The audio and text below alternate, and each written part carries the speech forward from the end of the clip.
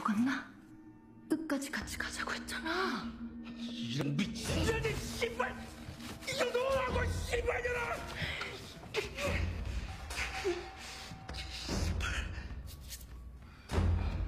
나 배신하면 죽는다고 했지? 이러지 마. 내가 먼저 갈게. 이거 불어 제발. 불어! 쫄보 새끼. 덕수야, 너 그거 알아?